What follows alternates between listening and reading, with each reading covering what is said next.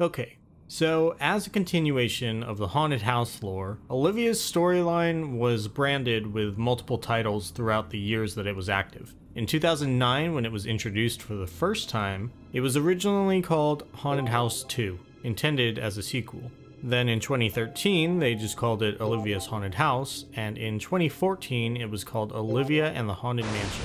The storyline wasn't altered at all during any of the times this event ran, and personally, I think it's terrible, and I'll explain why at the end. But first, if you don't know the original Haunted House's story, I made a video about it recently which contains more overall information on the haunted house and the story of the Prendergast family. I also go through all the version rundowns of the haunted house's inception and eventual removal. So yeah, if you haven't watched that one, I'd suggest you pause this video, go watch the other one to hear the original lore, and then come back and be disappointed in the story from this. So it starts off with you finding Olivia, who tells you that she went outside of the Prendergast mansion to play and catch butterflies when zombies and ghosts snuck into the house. Now, her dad is trapped inside and she can't go back because there's monsters. So, of course, she asks you to rid the house of zombies and ghosts because she's afraid to go in alone. And she hopes that her dad and her doll collection are still intact. She also asks you to go inside and escort her dad out. He's stuck inside the piano room and she believes one of the ghosts holds the key for the entrance. There are a bunch of keys inside, so you'll probably have trouble finding the right one. But if you bring her 25 of each kind, she'll help you look through them and identify the correct key. When you guys find the right key, she gives you a letter and she asks you to unlock the door and escort her dad safely outside. The letter is to let him know that she's safe out there and can trust you to lead him out. You go and you find Joe inside of the piano room, showing him the letter, and he says that Olivia has ridiculously neat handwriting. Penmanship can reveal character traits, intelligence, and even whether or not someone is a criminal, so he asks you to sign a card for him. He would love to go see Olivia, but he has a phobia of dark hallways, especially with weird toys that have come alive and walk around. You need to go defeat a few of the twisted toys to clear the way for him so that he can feel a little bit safer. He mentions growing up in a dirty place, so he had adopted a habit of making sure everything was pristine and spotless. He can't even leave the house without everything being clean. He has a butler named Steward, and he asks you to fetch him. When you reach Steward and you tell him he needs to clean up the place, he asks who Joe thinks he is. He's the most experienced servant in the house, and he has the responsibility of managing it, not cleaning, because he isn't a maid. He recalls the brighter days of yesteryear, when Master Jonas was around. At least Jonas showed him a measure of respect, and speaking of which, he recalls seeing his ghost in the toy room the other day, and all of these other ghosts started appearing shortly after as well. He wants you to speak with Master Jonas to release Joe, and he recommends that you collect 10 tombstones to prove yourself to Master Jonas, who may not take you seriously. When you eventually find Jonas, you try to ask him to let Olivia's father go, but he kind of has no idea what you're talking about, saying that if anybody's doing any haunting, it's probably you. But he is curious about one thing. He has seen his daughter around the house, and he wonders how she ended up here. He wants you to go and find her, and get him Sophilia's favorite doll while you're at it. She used to keep her dolls in a toy crate in her room, and when you go and you fetch it for him, Jonas tells you a secret. The butler's greatest mission is to protect a secret and dangerous place. Jonas will allow you to enter it, and he directs you to ask the butler about this dangerous room. When you go back and speak with Steward, he's glad to see that you're still alive, and he tells you that he had actually decided to clean up as Joe had asked, because he's being paid to. However, there is just one untidy room left, but there's good and bad news. The bad news is that there's a ghost lurking around in a corner of the house. You'll either have to be a conqueror or a victim. The good news is that if you defeat the ghost and you collect 20 Olivia's dolls, you can receive a chair as a reward. He warns you that it's imperative you bring along allies to assist you, because you certainly wouldn't make it back alive without them. So you can now enter within Olivia's secret room. She's hiding somewhere in there, and she'll even show herself to you if you call out her name, which turns out to be this kind of malicious spirit inside of the mirror. So you go into the room, say Olivia's name into the mirror, and then it breaks and the spirit attacks you. Once you've defeated this ghost and you return to Steward, the butler begins to tell you the actual truth. The ghost wasn't just any ordinary ghost. It's the ghost of Olivia. the daughter of Master Jonas. She was the neglected, forgotten child. She was spurned and returned to the land of the living to seek revenge on her father. She had died of starvation, starved to her very grave. Steward wonders how someone could let their own child die of hunger. However, upon her return, she had found Master Jonas and his family had long been dead, so she directed her wrath to everybody else instead. She composed all sorts of traps, but thanks to you, they're nothing to fear anymore. Anyway, he fulfills your reward to give you Olivia's chair, as promised. He tells you to do what you want with it, sit on it, give it away, or even use it as firewood, but he's glad you didn't become a victim of this cruel twist of fate and Olivia's tragic story. So, that's pretty much it for Olivia's haunted house lore. I don't like it, and I'll tell you why I don't like it. You start off with Olivia getting stuck outside and being fairly innocent, like chasing butterflies. And her father, named Joe, is stuck inside. Joe isn't really being kept inside by any kind of weird force or anything. He's just too scared of the monsters to leave. But the rest of the quests lead you to believe that Jonas Prendergast is keeping Olivia's father Joe stuck inside. You also find out that Joe lives in the mansion.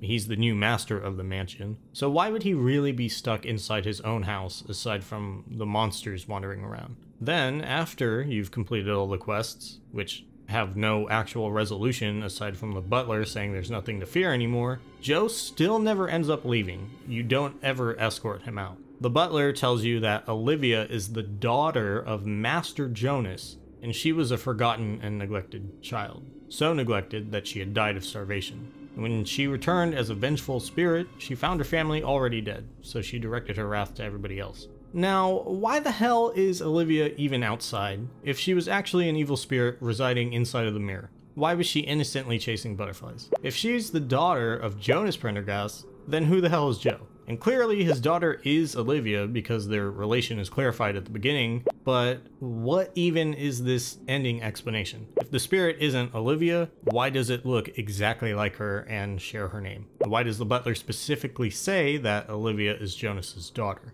And that's just the inconsistencies within its own storyline presented in this Halloween event. Now, let me get started on the original lore. The butler, whose name is Steward for some reason here, looks exactly the same as the original butler, who was a steward whose name was Edmonds, but he specifically mentions serving Jonas Prendergast previously. So clearly, this must be Edmonds. How hard is it to get a name correct? In addition to that, while it's certainly believable that Jonas Prendergast had another child, surely if Sophelia was alive and had a stepsister, she wouldn't have been so lonely. Ludmilla was Jonas's last wife out of 7, and Sophelia was familiar with her before she died, and Sophelia was the daughter of Jonas's first wife, so clearly she would have had to have known about Olivia. But sure, let's say that Jonas had another child, and that child was neglected, which is easy to insert because Jonas has had multiple wives over time and was always engrossed in his work. But why wouldn't any of the household staff or Olivia's mother had taken care of her? Edmonds clearly took good care of Sophelia, even going so far as to keep stock of her favorite candy. And when Olivia died, why did she come back as a spirit so late after the rest of her family had died? If they had just completely left out that explanation by the butler at the end of the storyline, this whole thing would have been totally fine. They could have just surmised this evil spirit in the mirror as just taking the form of an evil Olivia rather than actually being the spirit of Olivia. Honestly, the easiest way, without contradicting any of the lore, is to first get the butler's name right as Edmonds, to not have called Jonas's neglected daughter Olivia, and to have not stated that the spirit showed up too late. Literally, any other name would have been fine. They could have even explained that this evil spirit of the neglected daughter is what really caused Sophelia to fall to her death, since that's still plausible because it's mentioned that nobody really knows what happened other than she fell. And potentially they could have said that the evil spirit of the neglected daughter is what really haunts the mansion and Jonas's toy machine that creates all these evil toys. Then you could go to the mirror and you could fight the spirit, and it simply just takes the form of one of the current inhabitants of the mansion, who would have been Olivia or possibly her father Joe.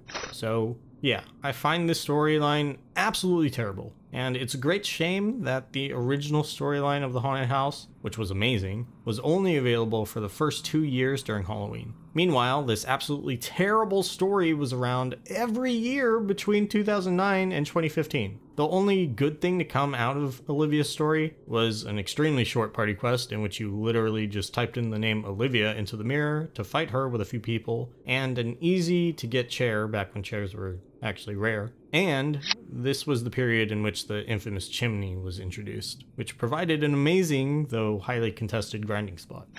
Now, this has absolutely nothing to do with Olivia's storyline, but in 2011, Nexon skipped Olivia's Haunted Mansion and introduced a different Halloween event called Mansion of the Good Witch of the Left Side. I'm sure you can already tell that this is a Wizard of Oz reference, and her cat familiar will be another extremely obvious reference to Schrodinger. At some point, you're tracked down by a cat familiar named Ding Schroeder, who needs your help. His restless, wandering master, the Good Witch of the Right Side, got herself lost again, and the aptly named Wicked Witch of the Left Side took this opportunity to invade their mansion. He was kicked out by pumpkins, and the mansion is probably full of pumpkins by now, or maybe not, who knows. What he does know is that the Wicked Witch of the Right Side went to go see her friend, the Wicked Witch of the Bottom Side, and with her gone, Ding Schroeder has a chance to take the mansion back. So, when he gives a signal, you need to run into the mansion and defeat the Wicked Witch and retake it for the Good Witch.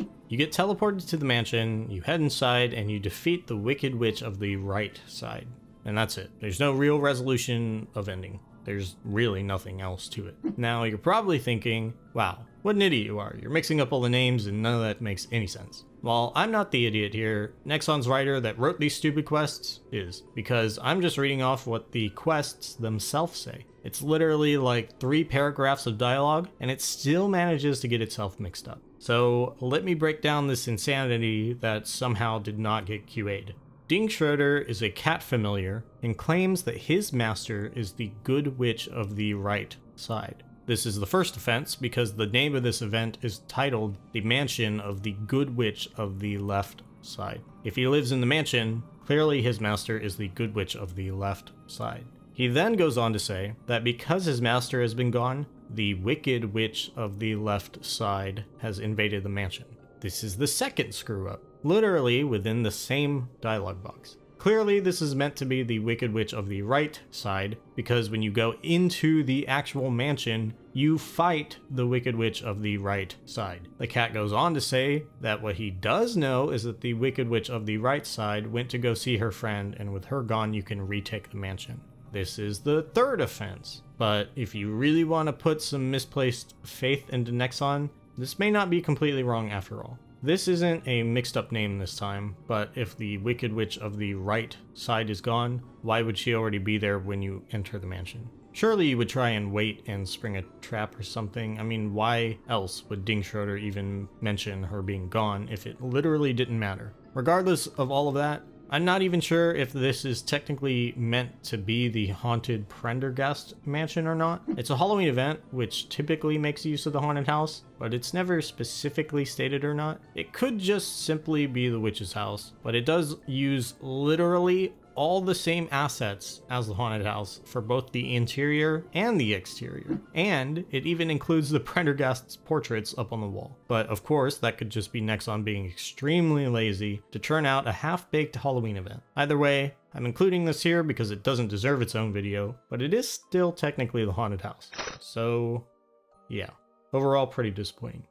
I make videos on a schedule of once a week on Mondays. If you want to subscribe and click the little bell icon, you can get a notification for when I actually do get around to making another video. Also, if you enjoyed any of the lore, share the videos with your friends or something. It would actually help a lot.